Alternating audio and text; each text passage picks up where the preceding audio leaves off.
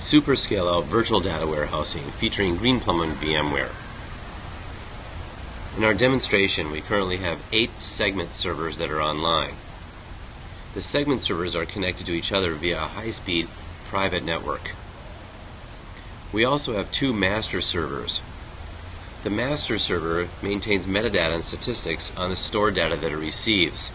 It builds a parallel query plan and dispatches it to the segments for execution. Additionally, we have 8 more segment servers which are in a suspend state.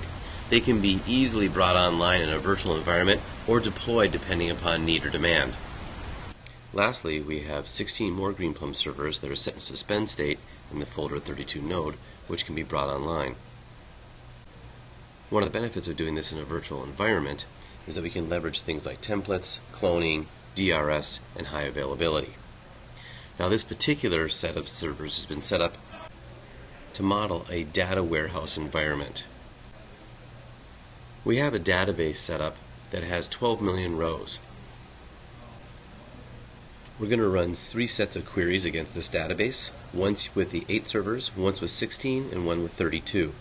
As we run these queries, you'll notice from the screen that the load times will become shorter and the response times also become shorter. One note about Greenplum is that Greenplum gives you the ability to provide dynamic pool of servers that will run analytics and analyze information and do it in a very short period of time.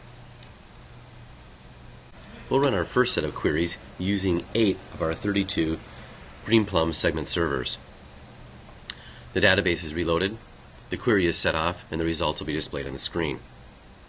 Please note that each result is seen as response time for the query run against the loaded data. As we continue to add Greenplum servers, you'll notice that the load time and response times become shorter and shorter and shorter.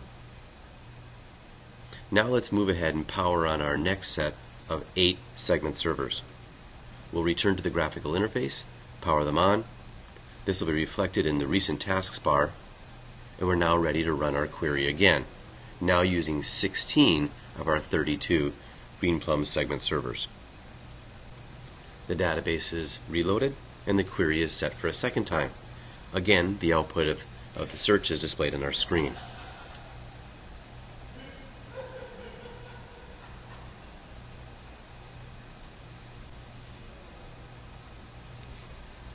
This is our time to query with our 16 node environment. Lastly, we'll power on the remaining 16 Greenplum segment servers, giving us a total of 32. We return to the interface, power these on, again reflected in the recent tasks. Once the machines are powered on, we'll run our query for the 3rd time.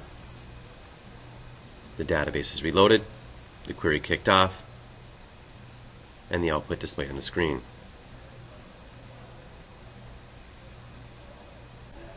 Now let's take a look at our result comparisons. When we started off, we ran our query with an 8-node environment. That took 8,911 milliseconds. When we increased it to a 16-node environment, our time dropped to 5,331 milliseconds. And then finally, at a full 32-node environment, we were at 2,786 milliseconds.